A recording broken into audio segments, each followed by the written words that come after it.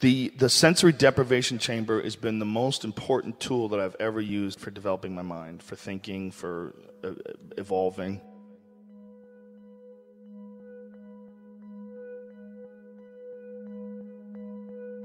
The tank is filled with water. The water is heated to the same temperature as your body, and there's 800 pounds of salt in the water. So you just float there and relax, and because the water is the temperature of your body, you don't really feel it after a while.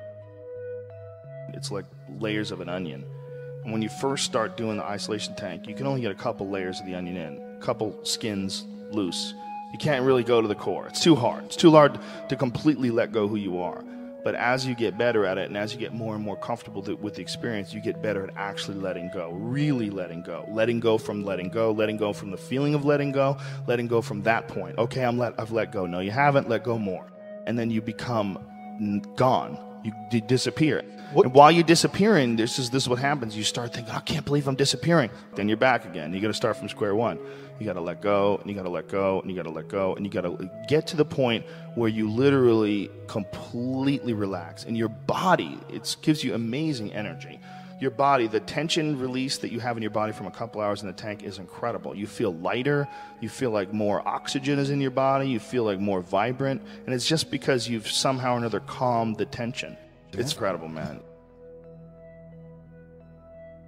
The first 20 minutes or so, for me at least, it's like sort of a seminar on my life. It shows me all the different issues in my life that I don't like and that I need to fix, and things that are bothering me, and things about my own behavior that it could have been better, and things where I'm disappointed in myself. And then it'll show me some things where I'm on the right track. This is good. Continue here. Continue doing this. Continue thinking like this. Continue exploring these ideas.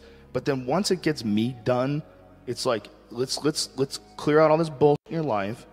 Then let's think about the big picture. And then it goes from that to like this sort of relaxing, position, where my whole body is just settled into the experience. And then it's just pure thought. It's like the mind completely untethered from the body.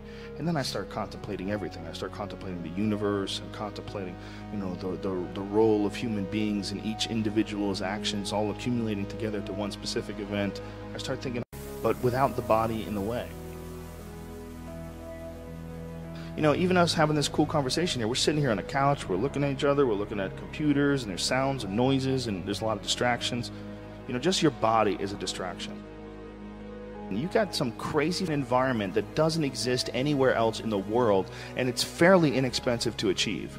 If the tank was something where it was a machine and you would have to strap yourself in, and they would take you through a course where you would learn how to get to the center of consciousness where your body and your mind didn't exist, it would be like a ride on Disneyland, and the line would be 7 hours long.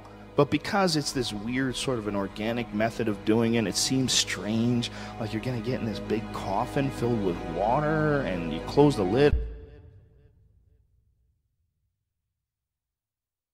And people start coming up with reasons why they don't want to do it. It's so important. Everybody should do the tank. You will learn more about yourself than any other way. And if you have an aversion to drugs, which totally makes sense, if you think that the drugs are dangerous, you get addicted to things, that's true. You can. If you don't trust yourself, you don't like the idea, you can have very introspective psychedelic experiences naturally in the tank. Everybody should be doing it. It's an amazing way to think.